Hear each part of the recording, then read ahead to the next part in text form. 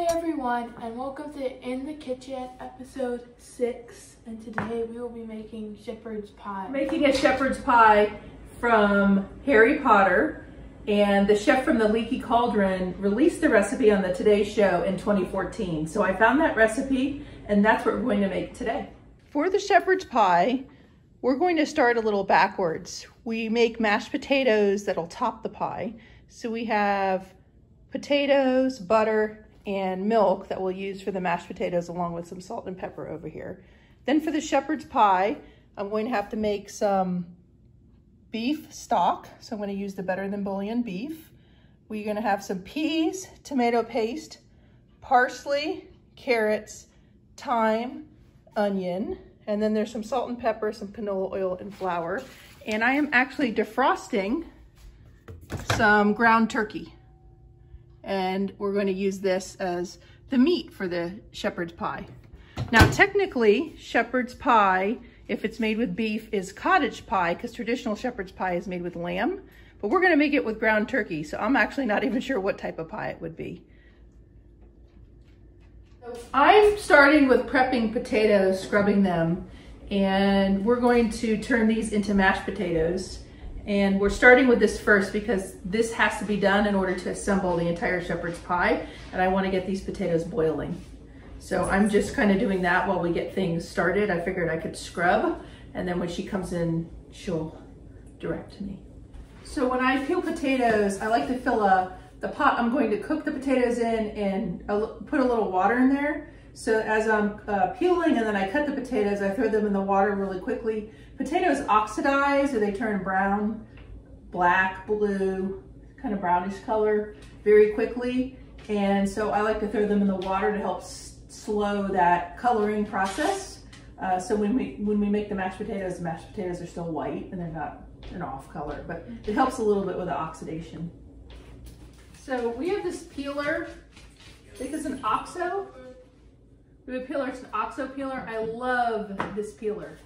Love it. It is so easy peeling down. You don't ever cut yourself. It's so easy to do. It's smooth. Love this thing. Okay, well, she is going to peel all the potatoes. I will tell you what ingredients we will need. So you need a pound of beef, but that is turkey. Because, yeah. And sometimes you have a party fail. So since it's not cooked yet, in my kitchen, not in the real kitchen, in my kitchen, I'll rinse it off and keep peeling. Then you are going to need a teaspoon of carrots that are peeled and diced small.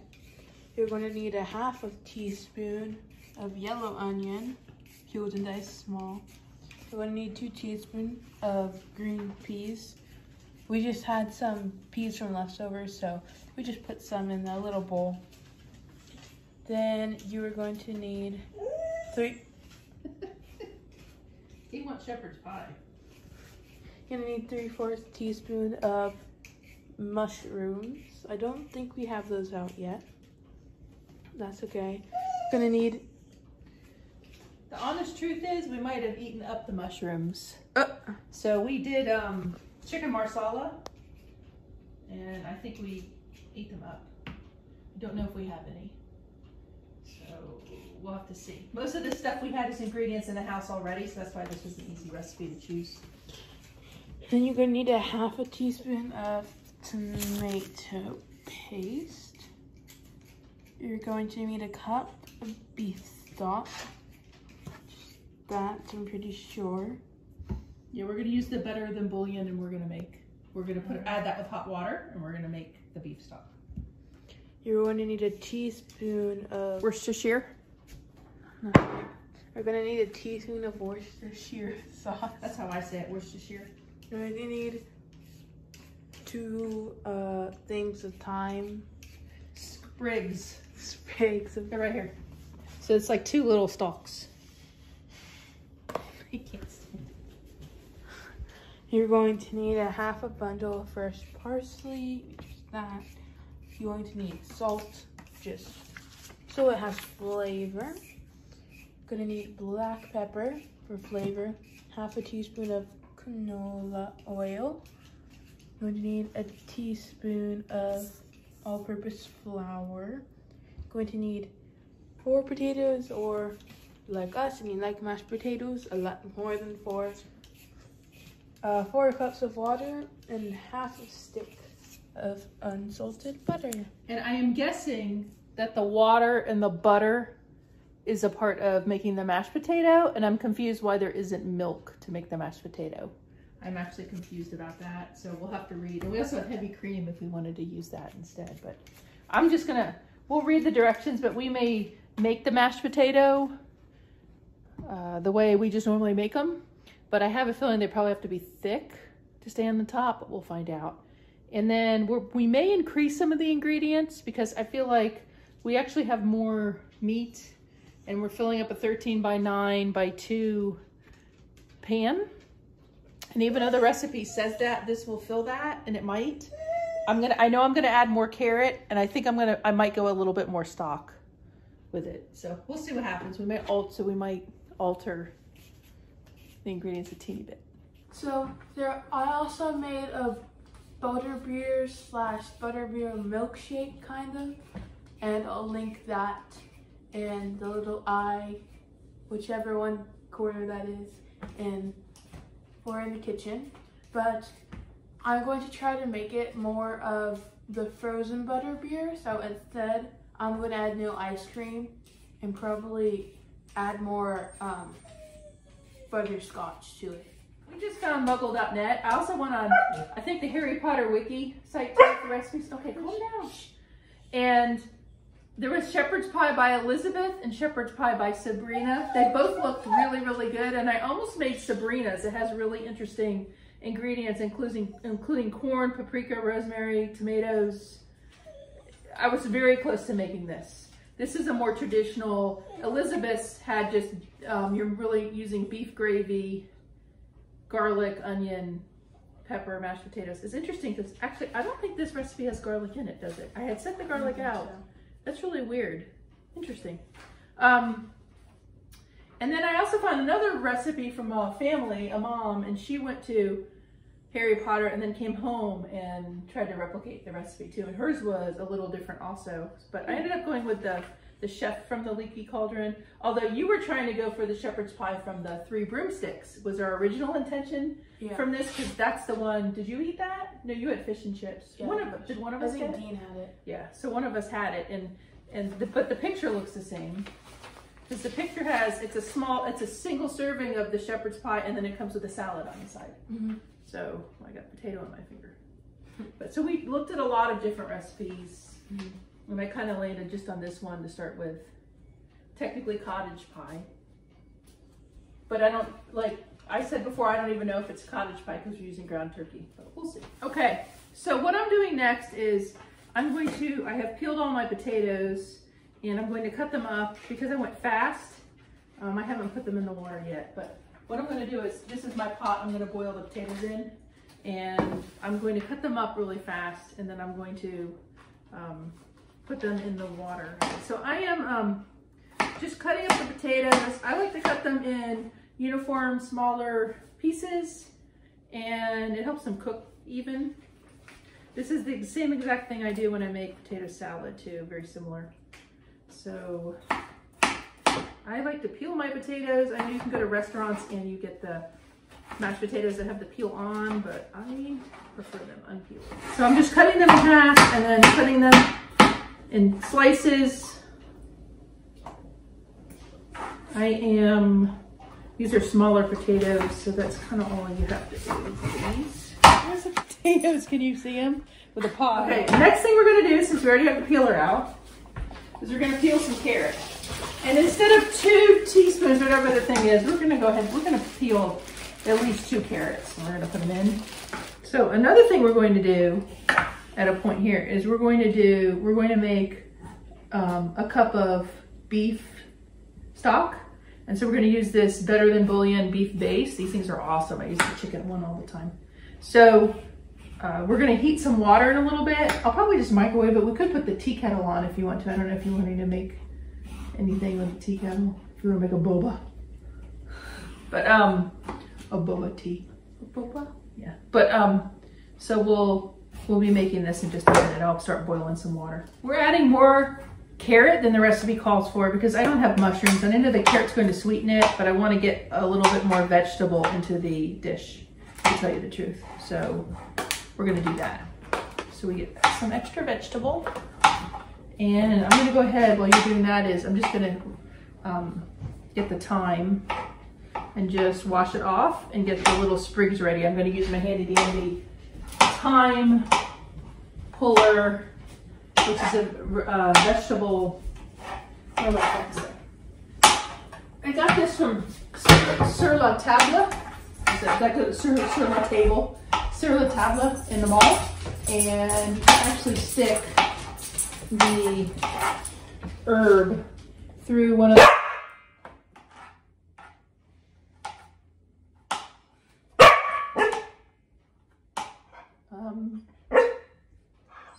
you can stick it through one of the holes depending on the size of it, and it'll actually easily shred the thyme, or a lot easier than pulling it yourself out. So it's actually pretty good. It's heated up, convection bake, 400 degrees. Convection always drops at 25 degrees, so that's 400. I'm getting ready to drop the onion in. We're gonna saute this, and we're gonna That's a carrot. Oh, I'm sorry. Yeah, you're right. I have onion on the brain. So cut up like half of the onion that's over there. And we're not going to put the whole thing in this. I'm going to use it for something else. Once we're assembling it all, it's going to go into the coated Pyrex. This is well used, it's glass, 13 by 9 by 2. I guess it's not technically a Pyrex. It's a anchor. Okay, coated anchor. Soft, so tender, and then you're going to add onion, cook for a couple minutes, and then you're going to add our meat. We're going to cook that. And then we're going to season it, and then eventually we're going to get the peas and the stock and all that in there. So while that's happening, sorry, I have to move elevator. And actually we should, because it's actually getting warm. Do you feel it? Go ahead and feel it. And I think I'm getting it greasy touching it. Yeah, don't. I'll remove that. Okay, so up here we have a really good measuring cup. Holds 4 cups. And we're going to fill this with water. Now, the recipe only calls for 1 cup. No, 4 cups. No. The recipe calls for 1 cup of stock. Oh, I thought you were talking about water. I think the 4 cups of water are, see, it says, preheat your oven to 400. In the meantime, saute the carrots in the canola oil till they start to get tender. Add in onions and saute for a minute or 2. Then add the meat. Season the vegetables and the meat with black pepper and thyme. Once the ground beef has been browned, drain the fat. We're not going to have fat, but we could have some water we're going to have to drain off. Add the butter and the peas, then sprinkle with flour and stir. Let this reduce slightly to make a stock. After adding the stock, reduce it to thick, meaty gravy. Remove the mixture from heat, then grease a dish, for example, a 9 by 13 pan or an oval with butter. Add the sauce. Once in the pan, spoon or pipe mashed potatoes on top, brushed with egg. Allow to bake for approximately 20 minutes until the potato is browned on top. I think the water is supposed to be for the potatoes, even though it doesn't say that. Carrots. It smells really good, doesn't it? Okay, so we're gonna add onion. I'm gonna add the whole thing. The recipe calls for less, but I like onions. You know that. I'd probably add garlic in this too, but I don't know. What do you think? I don't know. The recipe doesn't call it. She's cooking the ground turkey, and the onion and carrot have been sauteed, so she's added that in. So I'm going to check the potatoes. Getting a fork out. I think they're probably done. They're very, very, very close. They're very soft. Very close. So how are you going to want to do the potatoes? Do you want to do my big KitchenAid mixer, or do you want to do the hand mixer? The big one. Okay. I'm probably just going to spoon it out and drop it in versus straining it. We'll see. Yeah, just got to cook. What's going on with the Today Show recipe? It's missing adding in the tomato paste, which I'm assuming I'm going to do before I add the stock in. We do add butter, flour. I'm going to add the paste before I add the butter and the flour, I think. All right, this is what it's looking like so far.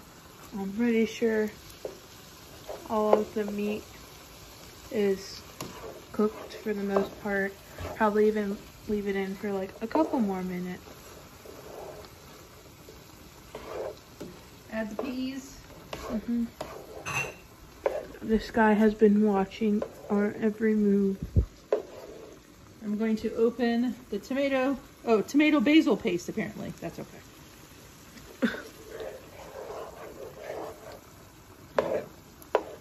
We're going to add in.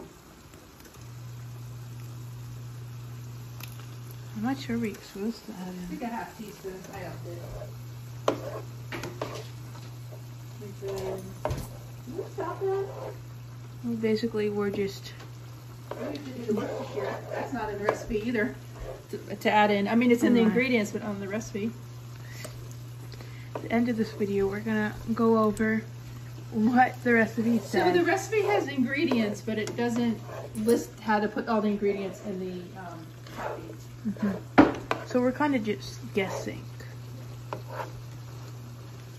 So I'm getting my better than bouillon ready. It is 1 teaspoon to 1 cup, I believe. It's 1 teaspoon and 8 ounces of boiling water. So we actually are going to have more. We're going to do 2 teaspoons to the 2 cups.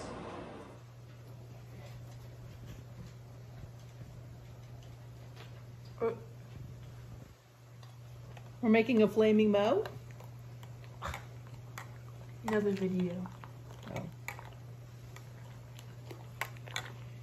I'm just going to let this, you have to put in very hot water so it breaks down. And that'll give us our broth that we need. All right, I've added butter and I'm just beating the potatoes. I'm about to add some milk, or should I be decadent and add heavy cream? What's your vote? Milk, okay. Let's go in, I just added milk. And I can check it in a second. I still need to add salt and pepper. I want to make sure it's the right consistency. And I need to knock the mashed potato pieces off the top of the bowl here. I'm going to check it. Coming around. I think this is done. She's cooking it. The flour's in there? Yeah. Now that the flour's in there, you can add the stock. So you're adding that. Can you add that in?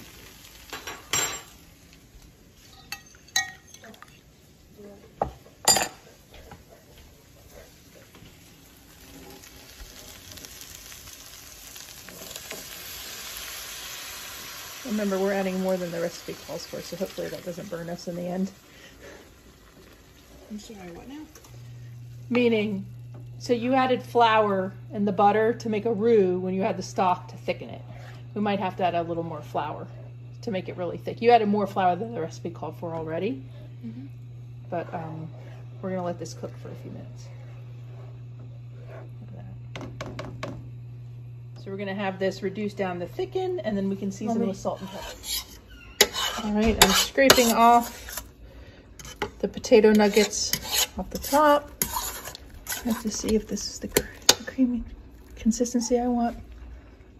I guess so. It doesn't really, it's pretty bland. So it is gonna get salt and pepper here.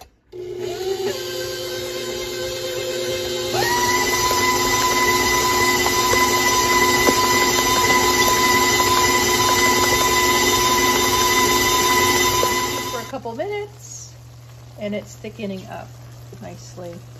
We're almost there. See that? We're about ready to pour it in our grease pan. I sprayed it with Pam 13 by 9 by 2, and then we're going to top it with the mashed potatoes sitting here and bake it for 20 minutes. And then we're gonna make what? Butter beer. How about you? Are you wanting some of this? Yeah? We're getting close on the shepherd's pie.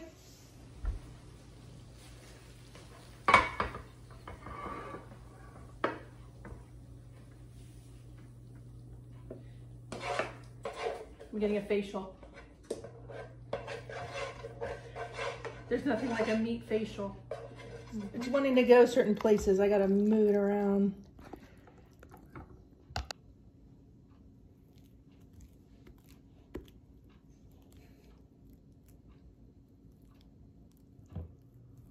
She's getting close. Almost gone. How else should I put it where you want? Or you think it needs it?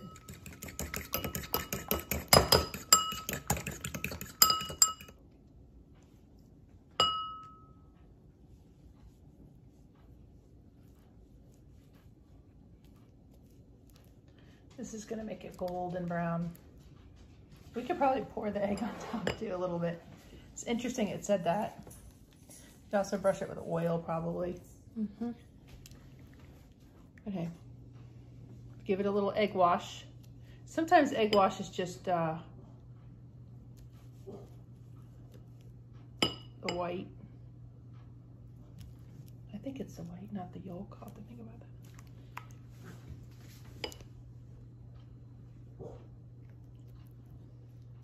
Now it's all egged up.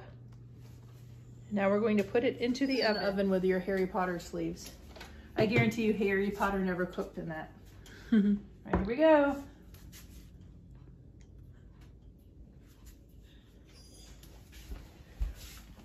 Oh yeah. Look at that. We're gonna set the oven for 20 minutes.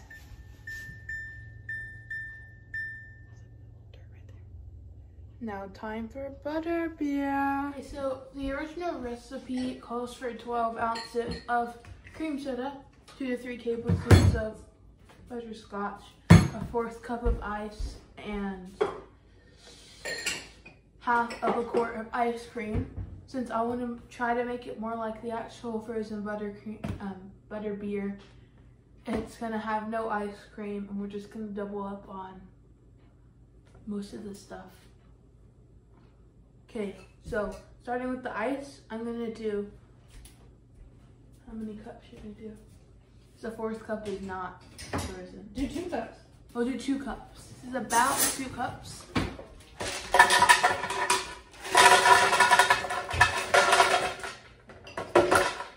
Add that into the mixer. So we're gonna do 4 tablespoons roughly of the butterscotch. Okay, this thing calls for 12 ounces, but we'll do 16 because there's more of us.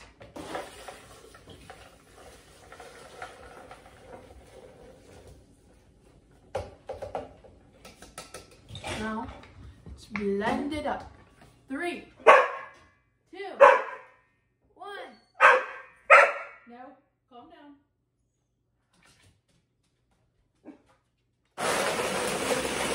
I'm gonna add another cup of ice and blend and then see what that looks like.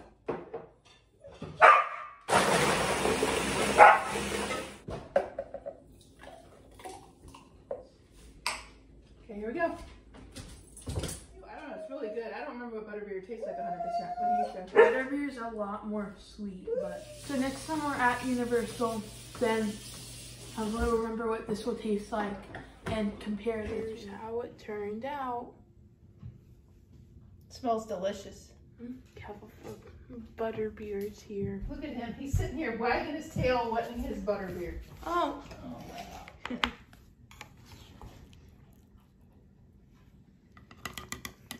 It's kind of falling apart. It's not holding together like lasagna. All right, this is my second taste.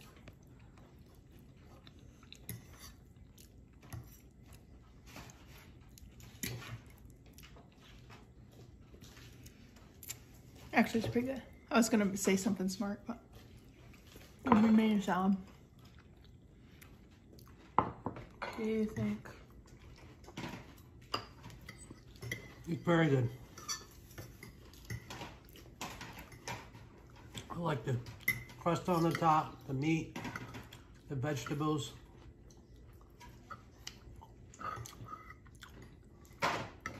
Top shelf. Good job. Is there anything you want to add for the shepherd's pie? It tasted really good. I would have liked the crust of the mashed potato crustier. It was a little soft. And the recipe didn't include all the steps. So we went ahead and changed some up. All the ingredients weren't included in the description of when to put them in, but it was really good. I think next time I would add more tomato paste or even a diced tomato in the mix. And that other lady's recipe from themuggle.net had rosemary and some other stuff in it. That might make it interesting. It was very good. We had like just this much left of the entire 13 by 9 pan. So it was good. What was our request from our family? They could each have their own individual pie and make it, make the crust crispier. So it was like you were cutting through it. So it also could have been how I made the mashed potato too. Maybe I didn't need as much liquid in there, but it was good. I enjoyed it. It's almost all gone. Thank you for watching. Make sure to like, subscribe, and comment down below what you think we should do in a future episode of In the Kitchen. And ring the notification bell. Ring the bell. So you'll be notified of our next upload. And may the adventures be with you.